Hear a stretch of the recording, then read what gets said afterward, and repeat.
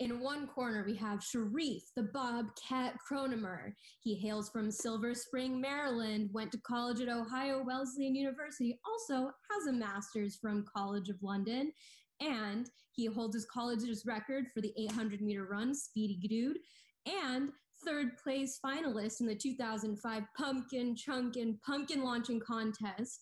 And today he'll be talking about neuroscience from the perspective of consciousness. Give it up for Sharif! Claps! Woo, woo, woo, woo!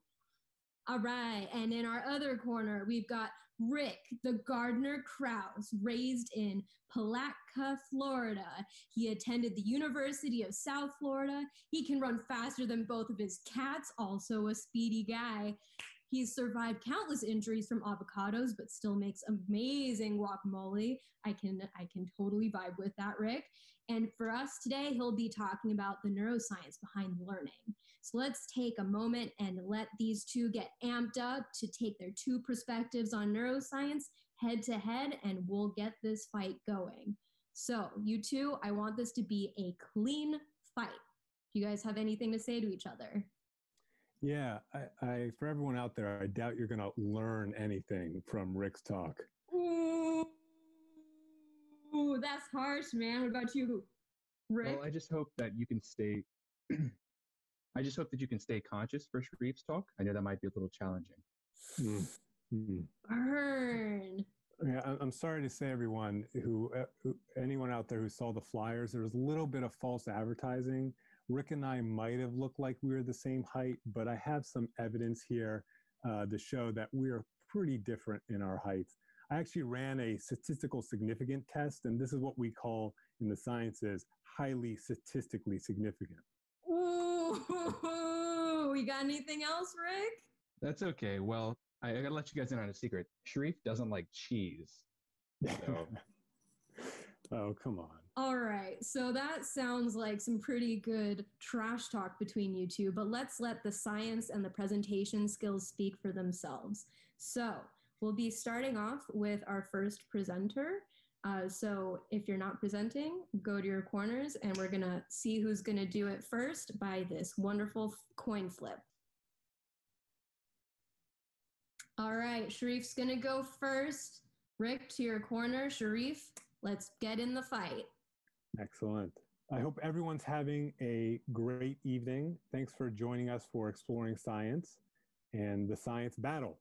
My name again is Sharif Kronemer. I'm a 6-year PhD student at Yale University, and I am fascinated by the brain. In particular, I'm fascinated by this phenomenon that we call consciousness. Now, consciousness is this really mysterious but super important ability that we all have, which allows us to experience the world around us. So one of the key questions that we need to ask when we're studying consciousness is, what is this phenomenon to begin with? So fundamentally, at its core, consciousness is your ability to experience the world, to know what it's like to see something, to taste something, to hear something, to feel something. And when you're conscious of that thing, you're able to know that it exists. And this not only applies to things in the world outside of you, but it also applies to things inside you as well, like your thoughts, your emotions, and so on. So this is the main topic of my research, trying to understand what is consciousness and where does it come from. And this is something we're going to discuss a bit at the end of my talk or towards the middle of my talk. But I first want to begin with something a little bit more fundamental, a little bit more at the core of how the brain works and how it might allow us to be conscious in the first place. And I'm going to begin with a story. So a long time ago, maybe a few hundred years ago, there was a lot of debate about what exactly made things or animals alive. What made a stone sort of just sit there and do nothing, but another animal like a deer or a rabbit or bird able to go around, move, do whatever it wanted, except when it would sleep or after it died. And there was a theory that it might be this gas that they called ether. And this ether might be what allowed for there to be a living thing. So when you were filled with this ether, you were alive and able to move and do whatever you do. And then when you had died, that ether would go away, would leave you. Now, the ether theory, by the way, is wrong. And Luigi Galvani, this scientist from Italy, had an idea. He thought maybe it's not this gas or ether, maybe instead it's animal electricity, an electrical system instead of a gas-based system that allowed something to be alive and move around. So he had some very interesting experiments to prove potentially how this would work. So he took frog legs and attached frog legs onto a metal wire. And then he connected that metal wire between two trees, and he waited for a thunderstorm to come. So whenever there's a thunderstorm, the atmosphere is filled with electricity. And what he found is those frog legs were jumping on that metal wire, even though they were totally detached from the living frog. And this gave the first evidence that there might be this electrical system in nature, in biology in particular, that might allow living things to do what they do, to move around and to sense. And we can look even more detailed now at the brain and at our nervous system, the system that stores these electrical systems. And particularly one type of cell called neurons, which you've probably heard of before, that in our brain, there's about 86 billion of them. There's a lot of these neurons. And these neurons are specialized, and they have this special power to be able to generate and send these electrical pulses, those same electrical pulses that Galvani was manipulating by putting these frog legs out during a thunderstorm. And there's one part of the neuron that's particularly important for sending those electrical pulses. And it's this part of the neuron that I have boxed out here, which is called the axon. So you can think of a neuron in some way like a tree. At the very top of the tree are the branches, and that's where the signal comes into the neuron. And then at the very bottom of the tree where the roots are, that's where in the neuron the signal goes out. And in the middle, the tree trunk, is where the electrical pulse is sent through. So you can see there that our electrical pulse just flies right through the center of the axon. Now, I have a quick question for everyone out there. Let's say we did a race between the electrical pulses that go through the axon and an airplane going at full speed. So who thinks the electrical pulse would win the race versus the airplane? Feel free to offer your answers in the chat. The pulse or the airplane? Lots of pulses out there. Pulse, pulse, pulse, some airplanes. Well, here's the answer. The airplane is way faster. The airplane is almost twice as fast as these electrical pulses. The airplane can go about 500 miles an hour. Your electrical pulses in your body are going maybe 300 miles an hour. But guess what? That's totally fast enough when the furthest distance these electrical pulses need to go is from the top of your head to the base of your feet. But of course, an airplane needs to go thousands of miles, so it needs to go much quicker to get to its destination in any reasonable amount of time. So electrical pulses are really important. And those electrical pulses, when they come to the roots of the neuron, the very bottom, they stimulate the release of these chemicals at these spaces between neurons called a synapse. These chemicals are called neurotransmitters. And there are a lot of different types of neurotransmitters, and they have funny names like acetylcholine, the first neurotransmitter also discovered in frogs, which is important for allowing your muscles to contract. Dopamine, I'm going to talk about that in a moment, which is important for lots of things, but also for reward, for pleasure, for feeling good. Serotonin is important for mood. Adrenaline is important for being awake and attentive. And GABA keeps your brain sort of in a quieter state so it doesn't get too crazy. And these neurotransmitters help signal and drive action, behavior, thought, emotion. All of these things come from these neurotransmitters. And let's, as an example, talk about dopamine, which again, dopamine is all about pleasure or reward, feeling good. So how does dopamine relate to some of the things that we like in everyday life? So let me start with a question. Who out there loves broccoli? Just raw broccoli, just take a bite of that raw broccoli. Yeses or no? Oh, we got some me's, okay. A lot of you out there. Any no's out there who are just like, nah, broccoli is not for me. Only steamed? So what's interesting about broccoli is I think in general, maybe some of you, maybe our audience is a particularly healthy audience here, but maybe you can appreciate that there's not a lot of people who like broccoli out there, particularly just raw broccoli. And when we look at what is released when someone eats broccoli, as far as dopamine is concerned, no dopamine gets released. And that's because it's pretty boring. People don't like it. But what about cake? People really like cake. Lots of sugar, lots of fat in it, and a lot of dopamine is released when you eat cake. Now let's talk about something that's even more inducing of dopamine, like recreational drugs. So a lot of recreational drugs will stimulate even greater releases of dopamine, such an unnatural level of release of dopamine that this is what creates in part the addictive cycle that unfortunately many people find themselves in uses of recreational drugs, and also why you should never use them, because it will get this chemical balance out of whack. It will prevent your body from working as it normally does. So this leads to a really important idea. The important idea is this: electricity plus these chemicals, these neurotransmitters, equals everything that you do. It's really profound. Imagine every thought you've ever had, every feeling you've ever had, everything that you've ever done is driven by these electrical pulses and these neurotransmitters. It's really amazing. Now, we have been looking at just individual neuronal signals or pulses and looking at these individual chemicals. But if we zoom out a bit and look at the neurons together, acting not just independently, but working, as we call in the neurosciences, a network. So we're talking about thousands or even millions of neurons acting together. They form functional units. So these are areas of the brain that have particular roles to play. So when you look at the brain, it looks sort of boring. There's not a lot of differences in terms of what it looks like on its surface. But with new approaches to study the brain, what we find is that there are regions that are particularly important for thinking, like the areas in orange, like the front of the brain and the back of the brain. There's areas that are particularly important for language, like the areas in red. There's memory regions as well as sensing regions and moving regions. So we've been discovering more and more of these different regions in the brain that are important for what you do in your daily life.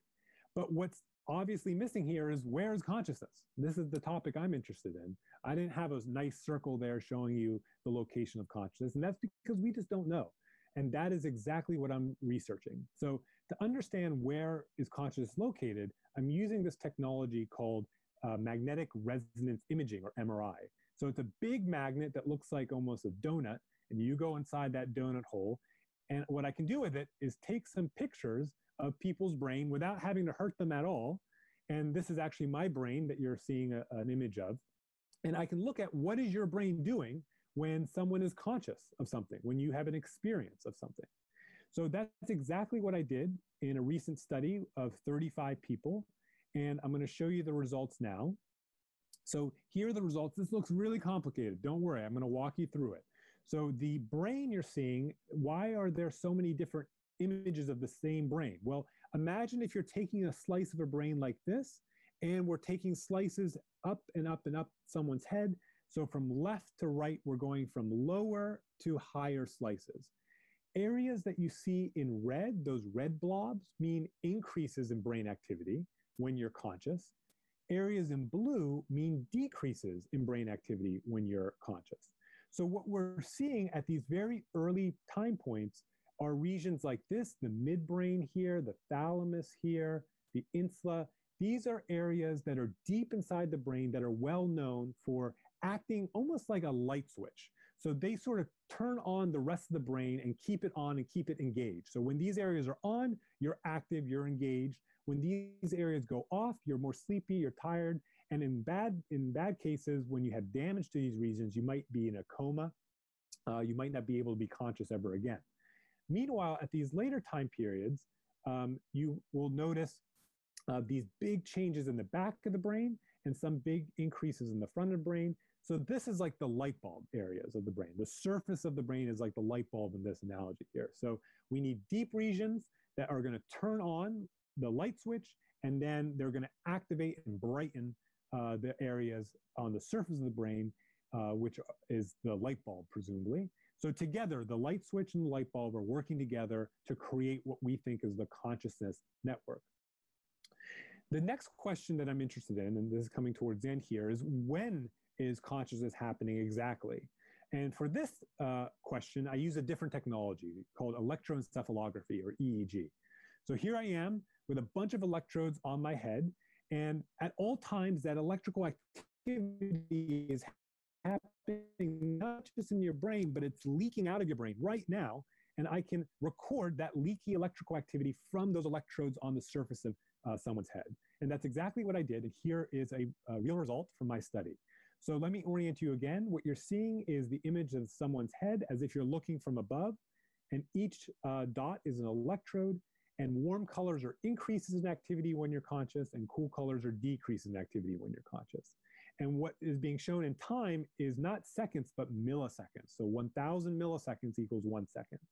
So what we see is that all of the activity that's important for making you conscious, it happens in about 1 second after the thing that happens in the world that you might be conscious of. So pretty quick indeed. So let's review what we learned today. So what we learned today is that electricity plus chemicals equals everything that you do. We learned that in terms of the question, where is consciousness? There are deep areas of the brain that act like the light switch, and there are surface areas of the brain that act like the light bulb. And together, they allow you to be conscious. And then finally, towards the question of when does consciousness happen in the brain, it all takes about 1 second from the onset of something in the world that you might be aware of. So that's it. Thank you all for your attention. I hope you enjoyed this talk, and glad to take any questions. Thank you. All right, Sharif, that was a great talk. Very well presented. I really enjoyed all of your diagrams and everything. It was really easy to follow. So what we're going to have you all do now is take a vote of a few different topics that were covered or that we talked about at the very beginning. So this is how we're going to rate Sharif's talk. And in the meantime, please feel free to put your questions in the Q&A, and we will do our best to get to them as you all are voting. Going to bring Rick back out. I know from the earlier chat, he's a crowd favorite, so let's see if he can live up to his reputation. Here's Rick Crouse. All right, I'm just pulling up the chat. We can see it. Nice. Thanks for all the excitement. I really appreciate that, everyone. All right. Now, as Delphina introduced, my name is Rick Crouse, and I'm extremely excited to talk to you all today about learning and memory. And in particular, my question that I try to research and understand is, why do we learn about some things faster than others? So maybe you've noticed before that you learn the words to your favorite song a lot easier than you do for instance, like vocabulary words. But there are lots of ways that you could understand how this works in our brain. But the way that I'm going to talk to you about doing it is the way that I use lasers, mice, and milkshakes to do this. But let's take a step back first and understand, why should we study learning and memory? Whenever I was thinking about becoming a scientist, I thought about all the things that really interest me. And learning and memory is one of the ones that interest me the most, because if you think about it, everything that you experience in the world, your brain is somehow taking that experience and storing it as a memory. And then you can actually do some sort of mental time traveling in order to use that information later to be able to make really good decisions. So I find that really fascinating how it works, but it's also really important for trying to help people that have disorders of memory. So for instance, you may have heard of Alzheimer's disease. This often affects older people, and it often happens to where they have trouble remembering certain things. And so that can be really difficult for both them and their families. But on the flip side of this as well, there's something called post-traumatic stress disorder, or PTSD. And so this is kind of the flip side, to where a memory is too strong and they have a hard time forgetting it and moving past it. And so these are really the two extremes of memory, and healthy, normal memory is somewhere in the middle. And so if we better understand how memories throughout regular life are formed and how our brain handles those, we can try to help people on the outset of that as well. But if we want to study memory, we have to really think about how to define memory. So what makes a memory? So I want you to take a step back and just reflect on one of your favorite memories. So for instance, think about something that really makes you happy to remember. So just take a few seconds and think about that and try to relive that memory. So hopefully that was very refreshing. But now I want you to take that memory and imagine I want you to take it from your head and stick it into mine. What sort of information would you have to include to do that?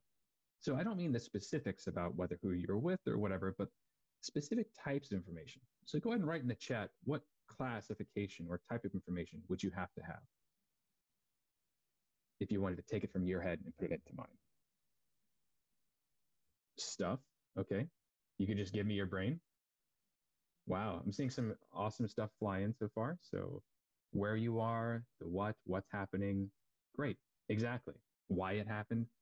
So I'm going to just highlight a couple of those right now. So the where was hit upon, exactly.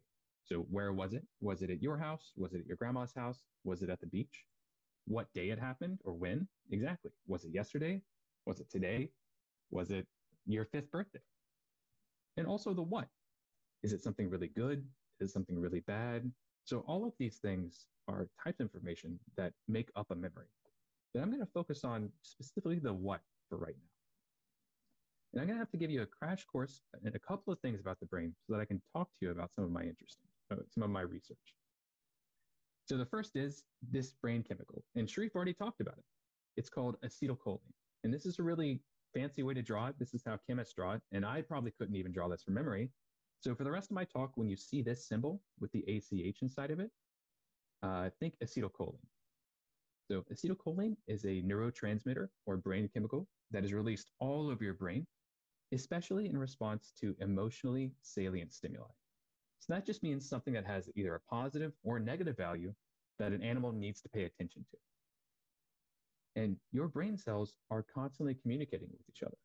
And acetylcholine allows some neurons to talk more or less to each other. It's kind of like a traffic light.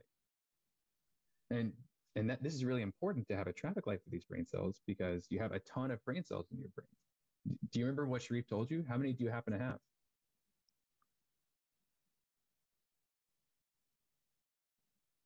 If you remember in the chat, let me know.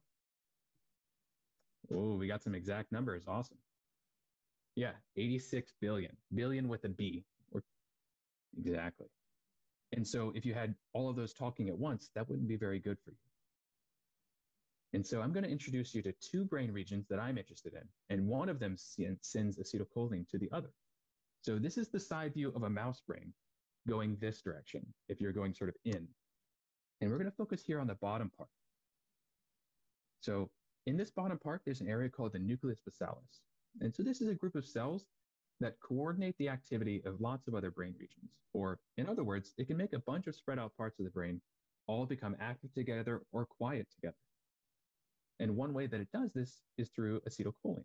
So here's a cartoon image of one brain cell moving its arm to other parts of the brain and releasing acetylcholine. One of the places that it does this is the basolateral amygdala, or BLA. So this is a group of brain cells that becomes active when something exciting is happening, and it helps store that memory. This could be something really good or really bad. And my research is to see if the levels of acetylcholine that are released in the BLA is involved in controlling how quickly we learn something or how strong a memory is. And the way that I do this is by using a technique or a tool called optogenetics. So this is kind of a big word, but it's really just a combination word. So opto for light and genetics for genetic engineering. And the reason why we're doing this is so we can turn on certain brain cells. And this video is going to help show what I mean by how we do that. So this is just a 3D sort of movie of a fake brain cell, but what you're going to see is these green proteins are going to show up. And these are the optogenetic proteins. And these are special because we've genetically engineered it to where this brain cell will turn on just by shining a laser at it. So you'll see these proteins will open up when the laser comes on, and this will turn on the brain cell. And this is really different than what happens normally. Normally, brain cells aren't sensitive to light. So we can target specific brain cells that we want and turn only those on. So here's a zoomed out view with a lot of brain cells. Some of them are randomly becoming active, but some of these that are shown in green are the ones we have the opto control over. So if we flash a light at it, it'll turn all those green cells on. And so this gives us a really powerful technique in order to turn on certain brain cells and see how that affects behavior, which is what I'm really interested in. especially learning and memory. So just to bring us back to my research, I'm interested in these nucleus basalis cells that reach out to the BLA and release acetylcholine. So I put the opto tool inside of these cells. And here's an image of one of these cells that I found. This is zoomed in that I took from a microscope that I found really beautiful. So this cell here is one that reaches out to the amygdala, the BLA. But it lives here, but sends its arms out. And so here is the BLA. So all this green sort of spaghetti stuff is the cells that live here, but send their arms out to release acetylcholine. And so I can plant an optic fiber above the BLA, which is kind of like a flashlight, connect it to a laser. And now if I shine a light, I can make there be more acetylcholine released in the BLA. So for instance, let's show it again because I think this is a really cool animation. And look at that, magic. And this technique kind of is like magic. It's really amazing and gives neuroscientists an ability to turn on certain brain cells in a way that really wasn't possible. But the amazing thing about this is that we can do this in awake behaving mice. So all of that stuff I just described to you can happen inside this mouse's brain. And we can do this while the mouse is learning. And so we can stimulate with the lasers and see how it affects the mouse's learning. But let's stop here for a second. Why are we talking about mice? I was just talking about humans and how they learn and diseases that affect humans. Well, mouse brains are actually not that different from human brains in a lot of really important ways, especially when it comes to learning about positive or negative experiences. They have a lot of the same brain regions, and they also use the same brain chemicals as us. So if we understand how this learning works in a more simple system, we can maybe use that to understand a more complicated system like humans and help those that are suffering from memory disorders. But I can't just ask this mouse if it learned better, right? I have to be kind of clever in how I design my experiment. So what you're going to see here is on the left side of the screen is what's happening in the mouse's brain. And on the right side of the screen is what the mouse is actually doing. So I have to give these mice a little job, and they have to learn how to do this job. And I measure how good they get at doing this. And so over time, they figure out that whenever they hear this sound, this beep, they need to put their nose in a hole like this. And if they do that, they get milkshakes. And mice really, really love milkshakes, actually, a lot, probably as much as some of you do. And so what they want to do is get as many milkshakes as possible. But the trick here is that half of the mice are normal. They're learning just like a normal mouse would, or maybe just like you would. But the other half, I'm going to be giving the opto stimulation to increase the amount of acetylcholine in the BLA.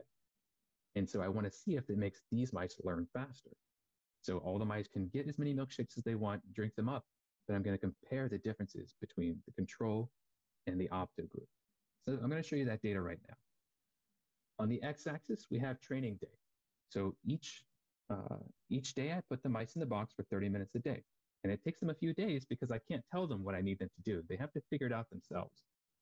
On the y-axis, we have rewards earned, or how many milkshakes they got. And then I'm going to draw a green dotted line here at the 20 rewards mark.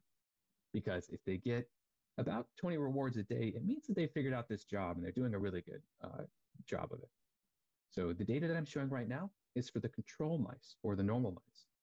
So it takes them about 8 days to cross this green dotted line to where I've considered that they've learned it. They figured it out. And so each data point here is the average of 6 mice. So I'm pretty confident that it takes about 8 days for normal mice to get it. But what do you think would happen for the opto mice? Do you think they learned faster or slower? How many days do you think it takes them to learn this task and cross this green dotted line? You can go ahead and throw it in the chat. How many days? If you had to pick one. Okay, we're seeing a bunch of different guesses. Nice. Faster, slower. We're seeing a good spread of it. I'm glad that not everybody is jumping on it right away because that'd make me feel kind of bad, actually, if you knew exactly what was going to happen. I'm glad that there's some differences. So I'm going to do the big reveal.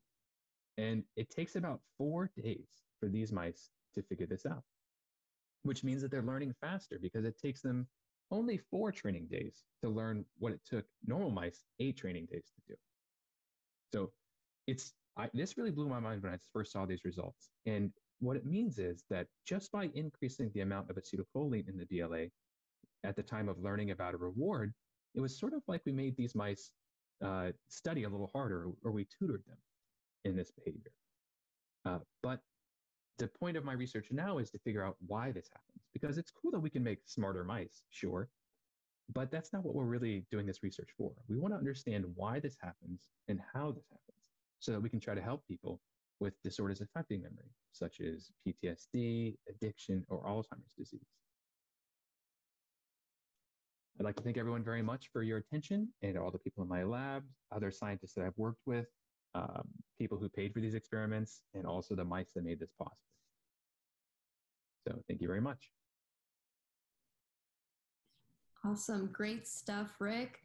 Some of that imaging was so cool. And like just the fact that you can train mice to do stuff like that just blows my mind.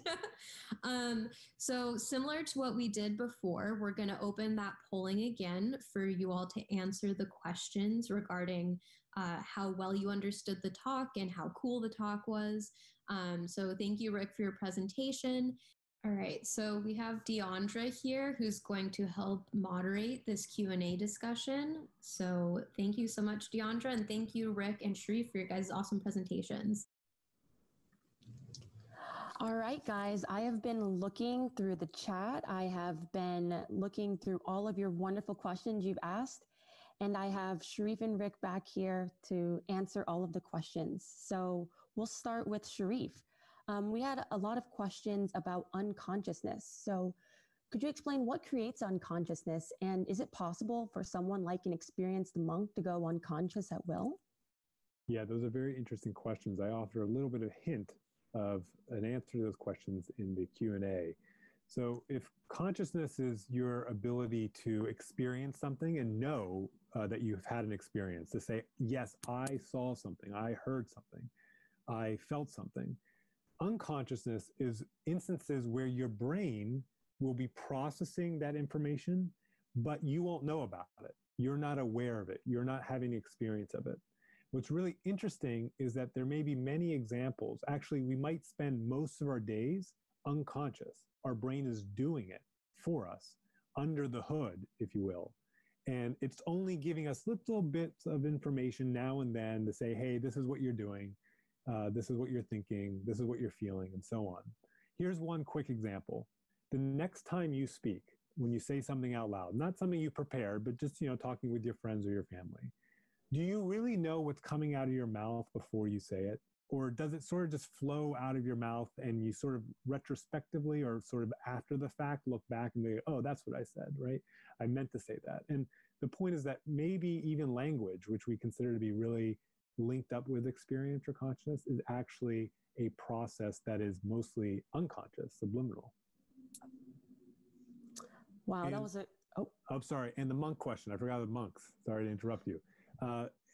Yes, there's some evidence that people can, if they train a lot, they can alter how their brain works to some extent, their brain states. And maybe monks will be better able keeping their mind blank rather than always looking at, TikTok, Snapchat, Instagram, and so on.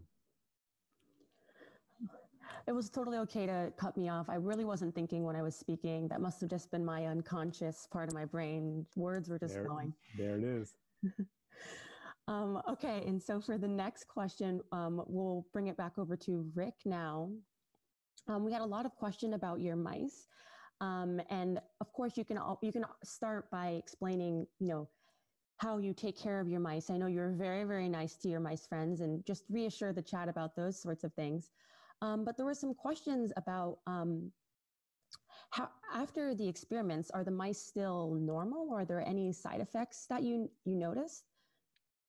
Yeah, those are all great questions, and I'm glad you brought up the point about how much I care about the mice, because any animal or any researcher who does research with animals takes it extremely seriously, and so do I. This is an extreme privilege to be able to work with animals, and we don't take it lightly. So any experiments that we do with mice have to be approved by veterinarians. The veterinarians have to say that this is reasonable enough for us to do, and also telling us how to do it most humanely. So anything we do is passed through a veterinarian. And then there was a question about sort of like how this works as well. So the mice sort of learn in trial and error, and I can't tell them like, hey, when that sound comes on, put your nose through a hole. They just sort of have to figure it out. And just like you would, if I put you in a box and you thought you might be able to get milkshakes, but you didn't know how you do it, you would start pushing buttons and levers and stuff. And then when it comes to the side effects, this is a really great question because some of my friends that work in New York showed that if they do the exact same thing, but when mice are learning about a negative experience, it actually makes that memory stronger and harder to forget. So it's crazy that it's the same brain area, same brain chemical, but for different memories, it has different effects. So acetylcholine isn't just a memory molecule, but it changes how your brain is working normally when it's learning. Wow, and I always I don't work with mice personally, but I know that everyone who does work with animals cares about them so very much. They are safe after the experiments. And so if you do like animals, like working with mice would be a good place to be. And so now we have another question for Sharif. We had a lot of questions in the chat about brain appearances. So what if we had a small brain, or how big can your brain get? And any other answers about when your brain is damaged in any sorts of way, how does that change the appearance? Yeah, those are all great questions. So first of all, our biology has come up with, or natural selection has come up with a very innovative way of fitting in a lot of brain into a small space, which is to take the brain and crumple it. And that's why the brain has all these folds in it. If you actually laid the brain flat, pulled it so that it didn't have any folds in it, so it was smooth, it would be the size of almost like a full newspaper, like a front page of a newspaper, really big surface area. But of course, we don't want to be walking around with a giant head. So biology has found a way to wrinkle the brain, to fold it in so that it can fit in a small place.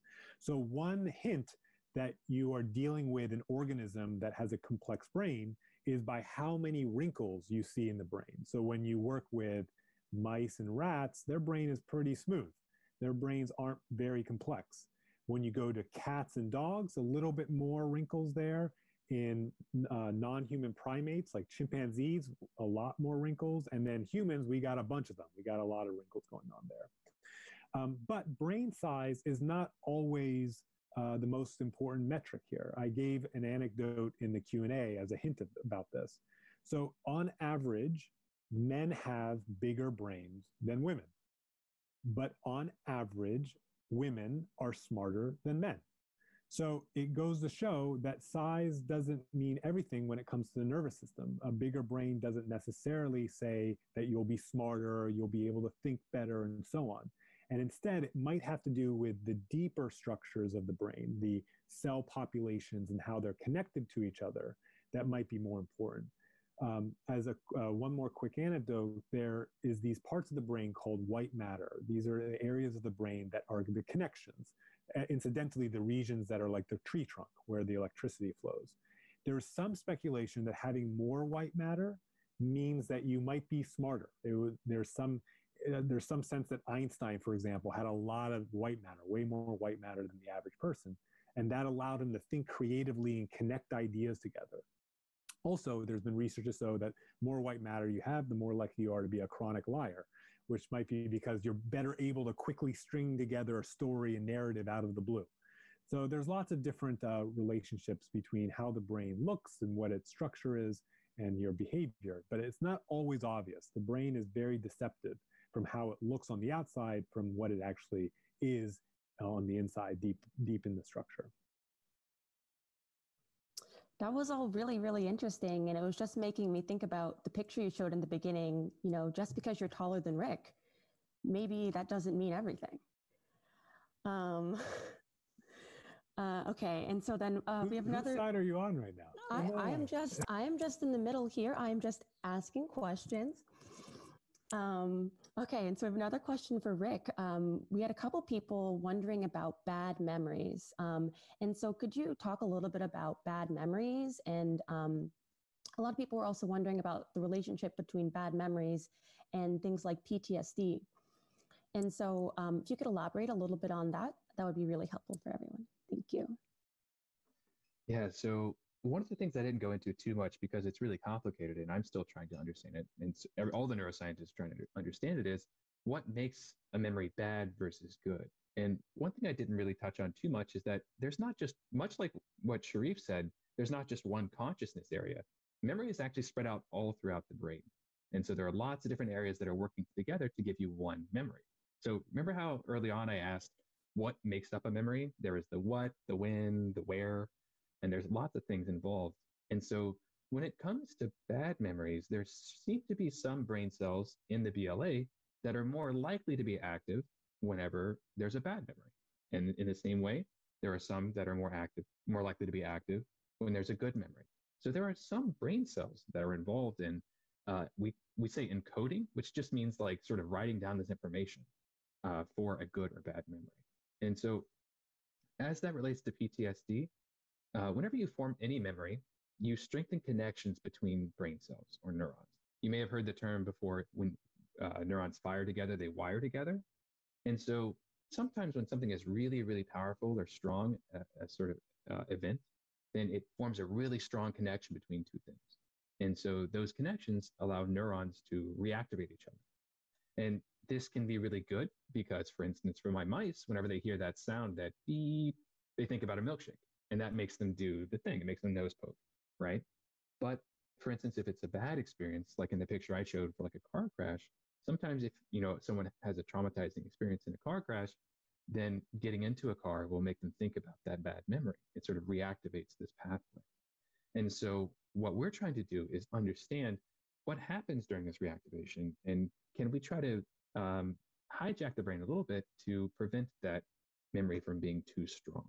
And so there's some really interesting research that looks at the fact that whenever you remember a memory, whenever you think about it again, you actually make it flexible to where you can change it and you can try to make it either less strong. And so that's where a lot of therapy comes in. So it's not just drugs. It's not just, I'm not trying to put lasers in people's brains, but really think about how, everything we know about the brain and how we behave to try to make things better for people. And that's a really positive note to end on. Thank you so much, Sharif, and thank you so much, Rick. Like I said earlier, I am not taking any sides. I'm just honestly really happy to be here. I learned so much, way more than I knew an hour ago.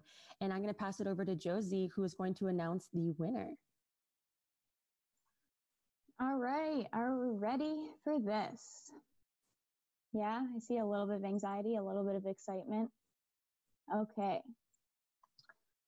here we go. So we're gonna move on now to our results from the voting. You guys gave us all your feedback. It's all very exciting. So can we get a drum roll? Let me hear it. I can't really hear you, but let's all get a drum roll. Okay, so we're gonna go through each question. So the first question we asked you was, how understandable was the presentation? And let's see. We have Rick with an average of just over 4 for that. And Sharif with an average of also just over 4. So I'm calling that one a tie. We're calling that one a tie. All right, let's move on to question number 2. Question number 2. We asked you, how much did this presentation spark your curiosity and imagination? And for this one, we got Rick with a good bit over 4 this time. Sharif came in a little under 4. So this question goes to Rick. All right, and then the third question we asked you guys was, how much more do you feel you know about this topic compared to before? How much did you really learn? Rick, you got him right at a 4 average. Sharif, again, super close, but right under 4. So when we look at our total points, our total average overall, who is our winner? You got to give it to Rick this time. So big congratulations to you. Very exciting. Both absolutely fantastic talks. Very phenomenal. And you can see from the feedback, very close. So don't let it get to your head too much, Rick. So now I just want to jump in to kind of what we have coming up for you guys next. So next week, we're going back to kind of more similar to the format we had over the summer. For those who were coming then, we'll have Kathy be giving a talk. She's a graduate student in neuroscience. and she will be talking to us about how our brains develop to let us see. So if you liked what you heard today, this will probably be a fantastic talk for you.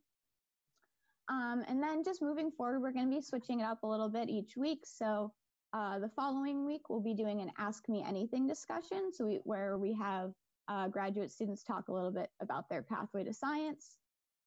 The next week, we're not quite sure, but there will be a fantastic talk, I'm sure. And then we will be back in October with our next episode, our next battle for Flip Science Fair.